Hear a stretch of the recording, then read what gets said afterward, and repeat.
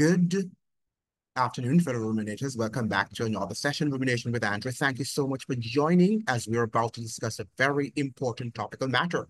And this afternoon, we are going to talk about Jamaica's emancipendence, Vybz Kartel, and our messed up values, right? Because that is what is happening in modern Jamaica, that the celebration of criminality,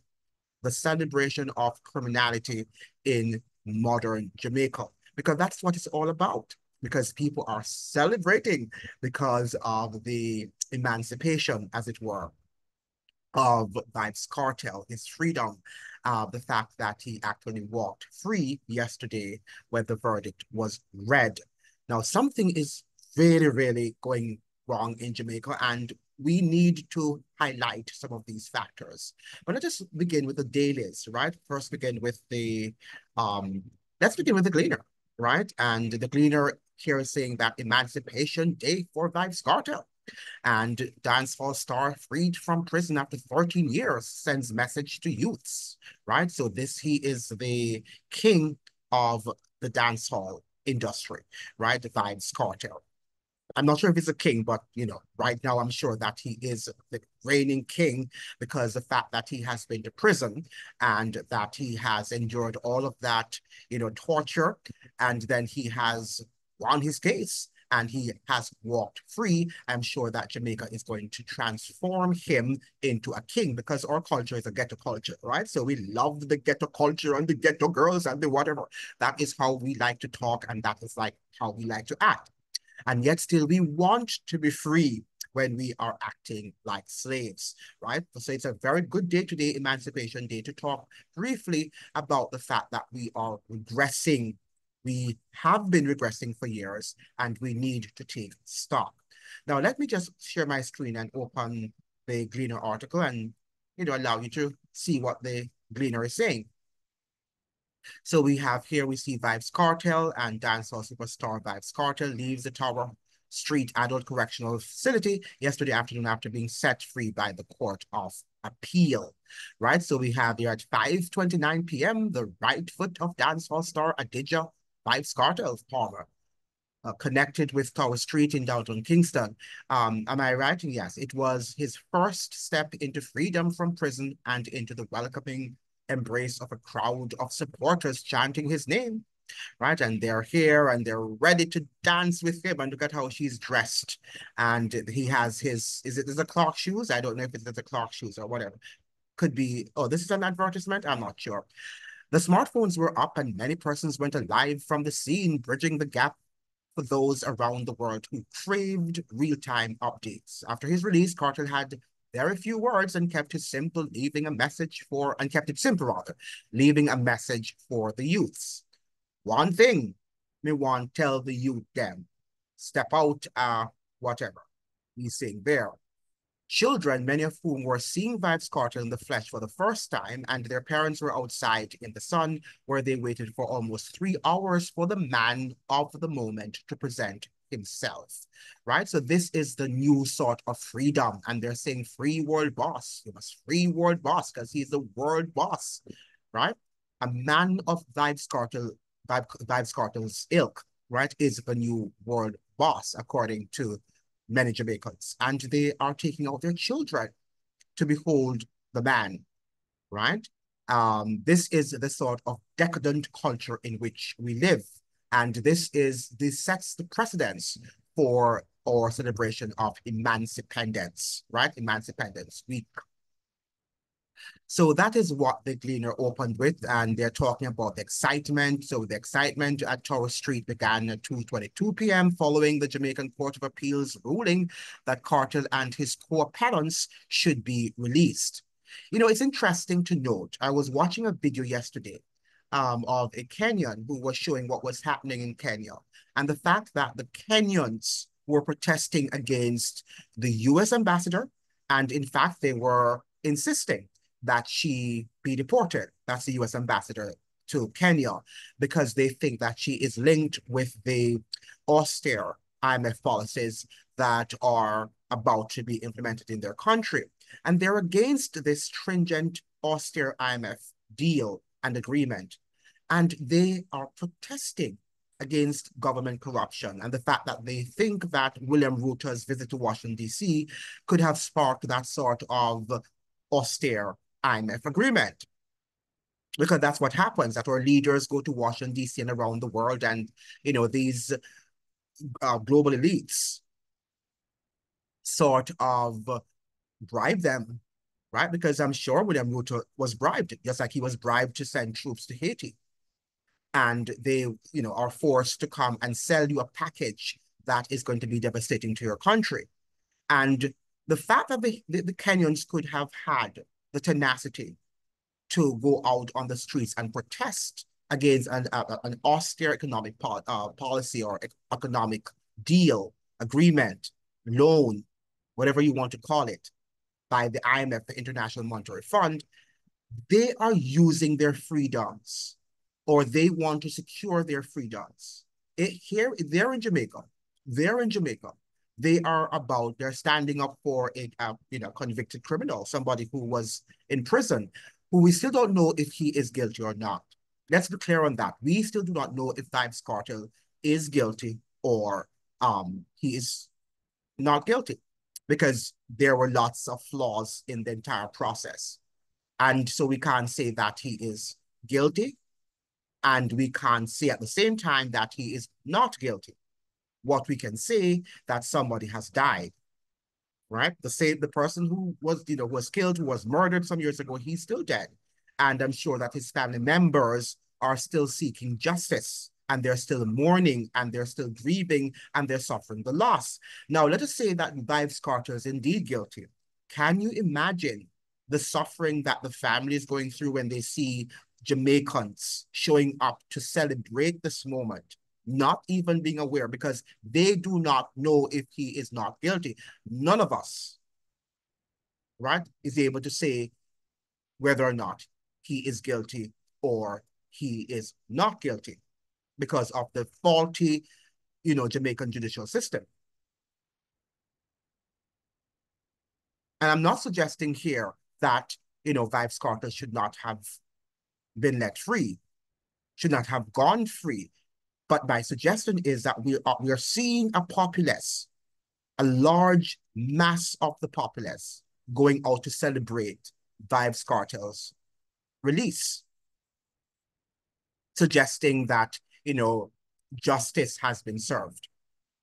While there is no justice in a country where people are suffering economically, politically, where they're not secure in their homes and on their properties, right? But they have the strength to go and to listen to the verdict and to celebrate.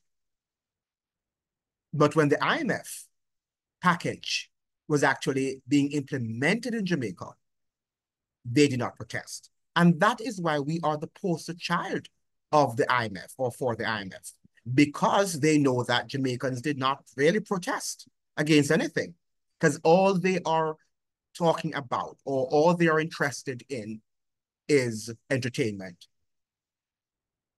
and the celebration of criminals and criminality. And we can see that this is a historic moment, because that's what we're celebrating. Fast forward from 1962 to 2024, we are now celebrating criminality. That is our new emancipendence. And let me look at some of the dailies. Let's not waste time here. Let's continue with what the dailies are suggesting here. We have here the Observer, published an article yesterday after his release, and I saved it, and I said I need to, read from it, from the Jamaica Observer.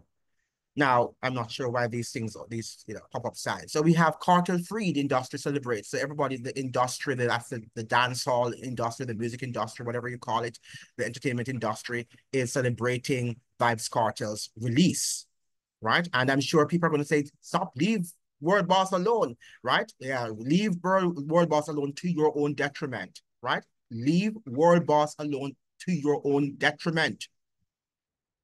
Because everybody is laughing at Jamaica. Jamaica is a laughing stock of the Caribbean. No other country behaves in the way we are behaving. Now, former Gaza Empire member Sheba believes that justice has finally been served following the release of Vybz Kartel and his co-accused in the Court of Appeal on Wednesday. So this Kartel free, the industry celebrates. So that's what it says. He's bigger now than life. He's larger than life.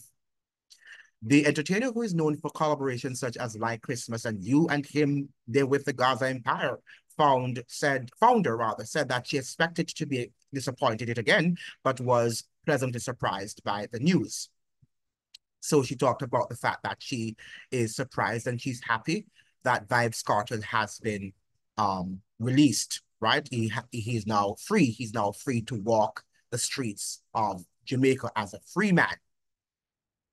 Man who was, and his co-accused, who were actually condemned previously. But now he has been set free because the courts in Jamaica, and once you're connected and you have money, then we know that that is going to be the glue, right, to freedom. Once you have money, you have fame, then in Jamaica, justice is not necessary. And you can actually overstep justice and the laws in Jamaica, right? Because that's what it is. It's a slave society, it's a plantation.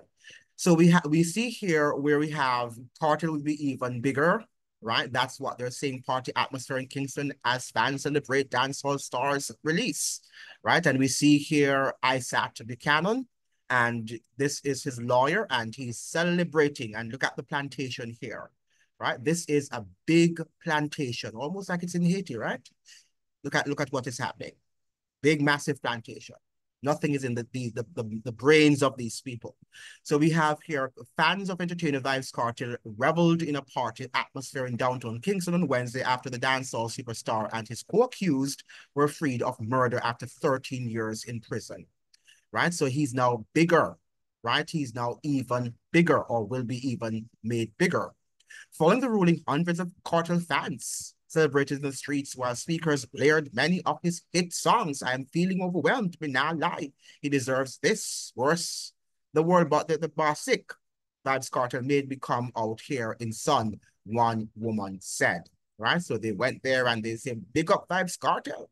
I'm feeling great. It's something big in the UK. We love him over here or over there, and we need to see him soon in concert, the woman who identified herself as Tash said. So they all want him to go to have concerts. So the Privy Council also remitted the case back to the Jamaica Court of Appeal to decide whether there should be a retrial.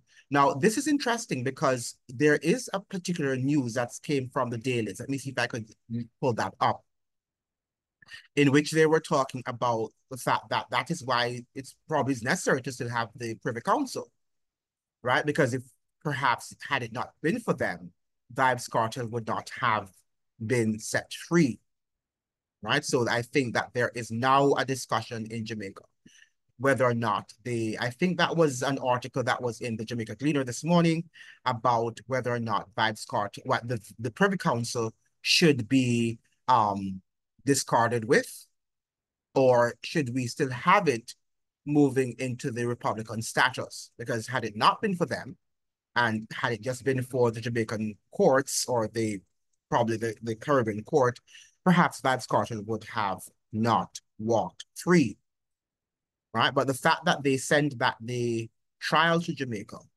it meant that, he had to have walked because, we could not have secured another trial. It would have been too expensive. Jamaica would have to pay for all of that, and the state does not have all that money to pay. So I think, yeah, there's an article here in the Gleaner that says Kartel case makes argument for retaining Privy Council, say lawyers or say attorneys. So that is what they're saying, that his case, the Kartel's case makes the argument that it is good to retain, or to retain the Privy Council. So that is what is happening in modern Jamaica, right? The land of Marcus Garvey, but it's no longer the land of Marcus Garvey. It's the land of Vybz Kartel and the Budger Bantons and the entertainers. These are the ones who are seeking to, I should say, the young people are trying to pattern their behavior, right? And that is how Jamaica is going to be, a big ghetto plantation-like country, because it is a plantation. There's no doubt about that. We look like slaves on a grand plantations, and I think that Jamaicans are happy with that sort of image. I think that we're happy with that sort of appearance. We love to showcase the ghetto and the the lower values, all right, the animalistic values of our nature, of ourselves. That is what is on display right now. Because for a man to have been accused, and I'm not suggesting that he is guilty, as I'm saying, but he was accused, right, of a very terrible crime, a brutal murder. And people are celebrating. Now, this is not somebody who was, we could say that before this case, that he was not engaged in other controversial stuff, in other accusations of criminality, because he was. And his music evokes and invokes a lot of the criminal elements in our society, which he promotes, which Vybz Kartel promotes, the criminality. He promotes that through his music. And the sexuality and the sexual deviance in our society. And we do not think that Vybz Kartel should be properly assessed and perhaps should get some. I think Vybz Kartel needs therapy, right? Vybz Kartel needs, in fact, the entire Jamaican culture. The entire Jamaican culture needs some form of therapy, right? But we are celebrating, and because again, we need therapy, because the only society that needs therapy could be celebrating Vybz Kartel's release, right? And the fact that he's walking free. Only a society that is actually suffering from mental derangement syndrome, right? Because that is what we are really suffering from mental derangement syndrome in Jamaica. We do not think that our population is actually conscious and sane, right? Because I don't think that a sane society would be responding, would be reacting to Vybz Kartel's release as we are doing in Jamaica. No sane society would be doing that. No civilized society would be doing that. But we find ourselves doing that because our values are messed up. Our values are messed up. And, in Mr. Patterson's, not Mr. Patterson, but Mr. Golding's lecture at the Norman Manley Law School 2 days ago, right? The man is saying that he's skeptical of where Jamaica is heading. He's skeptical because who in their right mind could be positive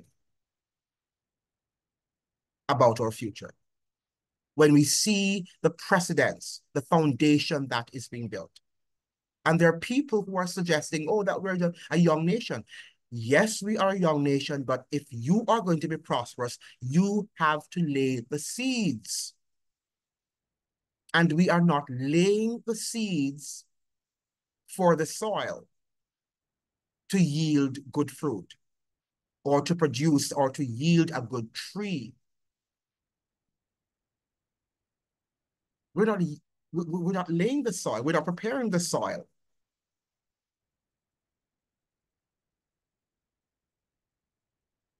What we have in Jamaica is a culture that is decadent and that needs to be elevated. We're going backward instead of forward. And you have the Dr. Orlando Patterson who made, which I will do very shortly, perhaps this week, or next week, I would say next week, the comparison, the comparative analysis between Barbados and Jamaica. And one of the things that he mentioned is the fact that by the 19th century, in the middle of the 19th century, Barbados was already modeling the behaviors and the myths and the values and the mores of the British society, the British elite society. They wanted to be educated and to be smart, to be intelligent. And instead of, all the way fomenting revolutions and being angry against the elites, you know what the Barbarians at that time in the 19th century did? They decided that they would have educated themselves because they wanted to be smart. They wanted to be like their elites or be better than they were at the time. They wanted to have outsmarted them. Yeah, that is what they wanted to do. They were not trying to copy the behaviors of the man on the plantation, right? When slavery was terminated in Barbados, the Barbadians were not trying to copy the behaviors of the people at their level. They were trying to copy, and they did copy successfully, the behaviors of the upper echelon of society, who were educated, sophisticated, and intelligent. What we have in modern Jamaica is a populace who, for the most part, are trying to copy the behaviors and the mores and the value systems of the lower class, of the uneducated, of the illiterate, of the dark minds. That is a society that we have there right now, that we're celebrating during this Emancipendence week. That is the society that we are currently nurturing, that we have been nurturing now for decades. There is no civility in that society. There's a lack of cultural awareness, of cultural sophistication. And that is why we don't want to even speak English anymore. We think that to speak English is too sophisticated, and it represents the values of our slave masters. But there are things that our slave masters have that we need. We need their education, we need their money, we need their some of their cultural values, some of their cultural institutions, some of their financial institutions. We need to build on these because we need them. Right? And the Barbadians decided that that's what they would do. They would copy that which elevated them, that which empowered them to become better citizens. And that is why you have an advanced society in Barbados, while Jamaica has a backward society. Because we have been, for many years now, patterning the behaviors, the mores, the values of the lower class. Right? Because our elites at the University of the West Indies will tell us that, yes, because it's African. And to be African means that you need to be stupid, you need to be like a Vybz Kartel, you need to be a criminal. Right? That is how we are portraying our Africanity, or African identity, or Africanness. That is how we are portraying it to be. It is crude, crass, criminal, boorish, uneducated, illiterate. That is what Jamaica likes. And that is what we are promoting to the world. Jamaica to the world is an illiterate, crass, and boorish society. And we can call Jamaica right now the Vybz Kartel society, because that is what it is.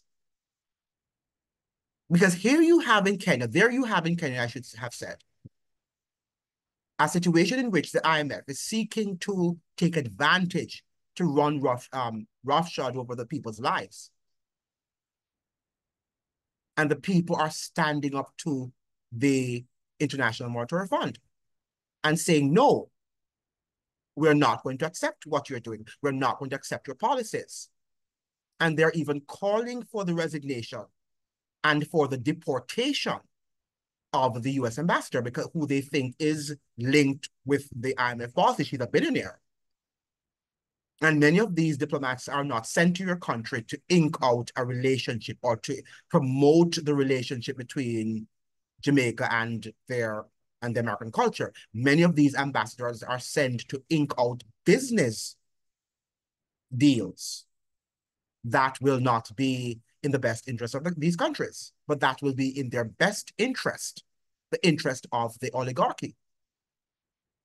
But they're in Kenya, they are intelligent enough to know what is happening. In Jamaica, that's not important.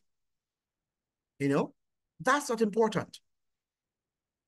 That is not important. You send out videos on about crime and violence, that is not important. Right? Because that's so the system set up. You don't care. You don't care when people lose their lives. And what we're seeing happening there with this Vybz Kartel case is a numbness that is pervasive with regard to criminality. We're numb, we're evil, we're wicked. And that is why we're celebrating a man like Vybz Kartel, because we are celebrating evil deeds. And I'm not suggesting now that he is innocent, but the fact that he has been a controversial figure, the fact that he has been, releasing very lewd lyrics that have not empowered the Jamaican youths and the minds of even older Jamaicans, their parents. Look at the social decadence that parents are going to be taking out their children when perhaps they should be doing their homework.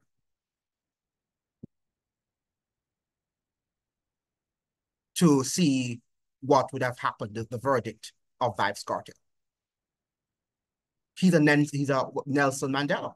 Vybz Kartel is now equivalent with the likes of a Nelson Mandela and Marcus Mosiah Garfield. I wonder what Marcus would have thought about the entire process. That in modern Jamaica, his people are living as if they're on the 19th, probably 18th century plantation Jamaica. Because I think life was better in 20th century Jamaica, in perhaps 19th century, as much as we think it was not, but at least people thought we were poor, but people understood that the values that came from a certain class were better than just wanting to stay at the bottom of the social rank, the bottom of the ladder, because that is what our children are now aspiring to becoming. Like Vybz Kartel, like the man on the street, the one who is pushing the carts, the one who does not speak well. We are a society in decay. We are a society in decay, and it's happening every day. It's not like happening once per 2 years. Every day it is happening in Jamaica, in modern Jamaica. And Jamaica is not modern, by the way. We should be embarrassed about taking people there. Because what are they going to see? An anti-social grand plantation. People there having no values, no sophistication, most of whom are not able to communicate intelligently with the world. Right? These are the values that we have for so many decades been patterning, right? And idolizing. Not only patterning, but idolizing. Because Vybz Kartel is now an idol. And he is now the new hero. Might as well we make him the new hero, another hero. Yes, I would clamor for him right now to put down the Marcus Garvey's, put these people out, and just put up Vybz Kartel as the new image of Jamaica. Right? Sell him to the tourist people. Let the tourists, let him gather tourists to the island. Because he should represent now. He should represent the new value system of modern Jamaica, Vybz Kartel. Right? And it's not that this guy is not an intelligent man. He is an intelligent man. And Vybz Kartel could have taken a different route, a different road, if our society was a healthy society.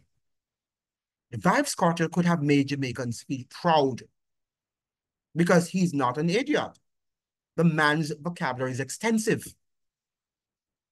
I went to Jamaica in 2004, and he was being interviewed on one of the major television stations there. And I had to ask one of my family members, who is this guy? Who is this dancehall singer or entertainer? Because his language was very on point and his vocabulary is extensive. The guy is no idiot. But he chooses to walk that path because Jamaica is a criminal society, and that is what we celebrate. And that is what will make him money. And I've told you on many occasions that Jamaican society is a criminal society, and that is why Vybz Kartel is being revered, not only by the lower class people, but even by some of the upper echelons. They're not showing their faces, right? The members who belong to the upper echelons of society are not showing their faces. So the violence has even moved from the bottom to the top to the bottom to the top. Everybody's now impacted by the levels of criminality in our society. Right? At this point, I can't trust anybody there. Not even the lawyers in Jamaica. I would not want a lawyer in Jamaica to represent me. I hope not. Hopefully, none there will ever represent me. Because the system is so corrupt to the core that I'm not sure I would want to even drink water from them. Right? And this is why we're having criminality every day.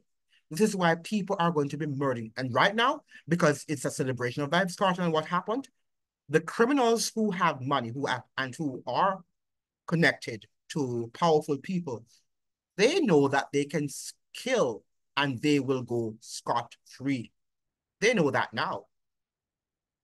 So be prepared right now that there is going to be an uptick in crime and violence. And yesterday I published a video and uploaded a video about the fact that the United States has also issued another travel advisory, level 3 travel advisory on Jamaica about the fact that citizens should reconsider their trip to Jamaica. Thankfully, there are some diehard Jamaican lovers, so they always go to Jamaica no matter what the travel advisory says. You know, the travel advisories say, the people still go because they love the country and they still support us, and we thank God for them. But there are people who are reconsidering and who are listening to what their, leaders tell them to do. Right?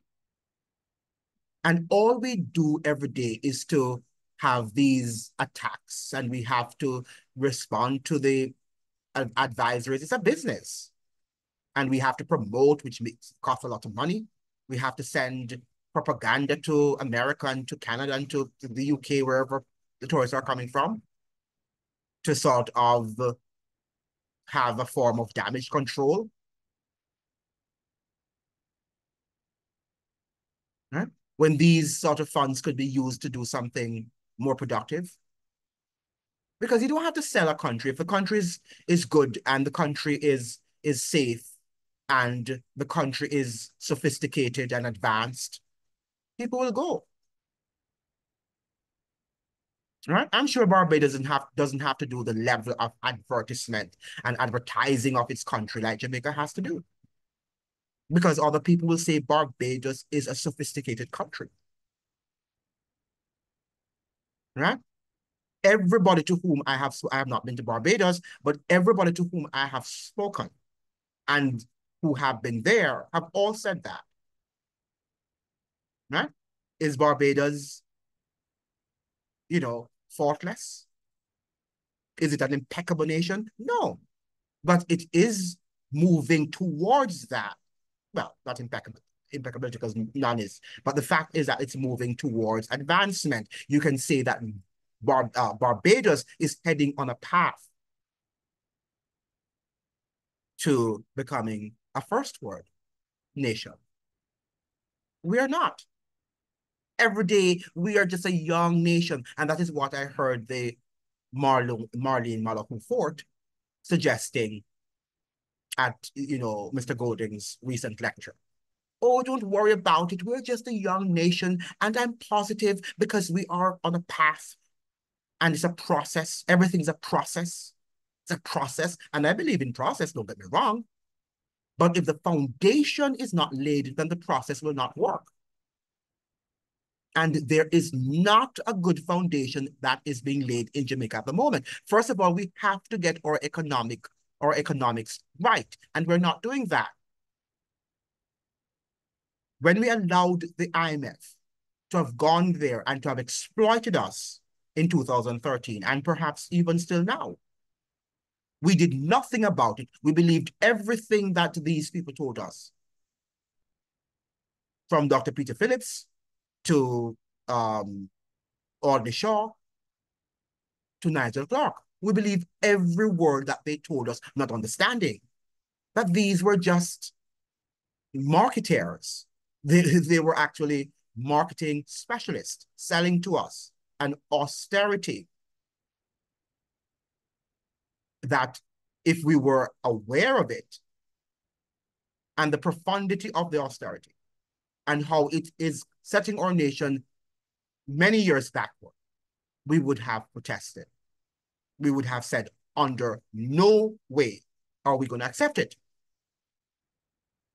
But we believed them because they were clad in a suit and they told us that, yes, you have to ban your bellies, while they were not banning theirs. The politicians were not banning their bellies, and the economic elites. It is you, the ordinary man, who have to ban your belly and pay these taxes, right? While the elites went scot-free. Scot-free, right? But the Kenyans understand what is happening. The Africans understand what is happening. You don't, even though you claim that you are African. But you are illiterate, you're stupid.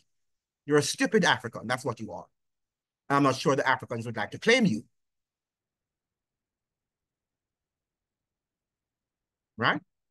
It's time for us to wake up. It's time for us to get our acts together. It's time for us to get our business straight, to straighten up our business deals. Right?